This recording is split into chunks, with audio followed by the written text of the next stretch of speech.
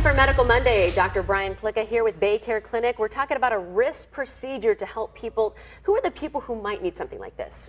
Well, wrist arthroscopy, it's a minimally invasive procedure that we can use to actually place a small camera within the joint of the wrist, and it allows us to evaluate whether there's a ligament injury.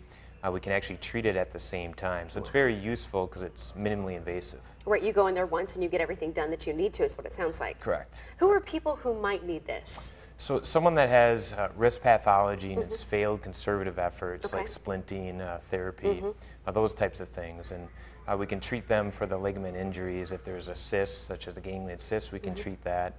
Wrist fractures, we can actually use it as an adjunct for that as well. And we can even use a scope for carpal tunnel surgery.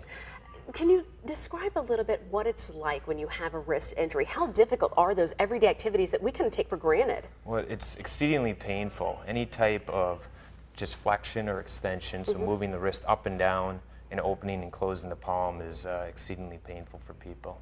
What can people expect as they do go in for this? Recovery time, surgery time, things like that?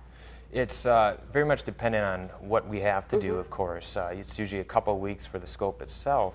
However, if there's a ligament injury, we have to really respect soft tissue healing. So a couple of weeks on top of that. Okay, are there any risks involved with this? So like any surgery, there's inherent risks like infection, vascular injury, nerve injury, but being treated by someone that's hand fellowship trained in wrist arthroscopy can really help limit that. Reduce those risks. Correct. If you have somebody who is very well trained in this. What have you heard from patients who have had this done, who might not be able to do those everyday tasks? What have you heard from them after? Well, overall they've been pretty pleased, and again, it's from the minimally invasive nature. They're very small incisions, so it's much less recovery time. The swelling is less. I really haven't heard much in terms of pain complaints, and it often improves quite quickly. Ah, that's incredible. Things have changed a lot, haven't they? Correct, yes. Did it used to be a longer recovery time, longer downtime?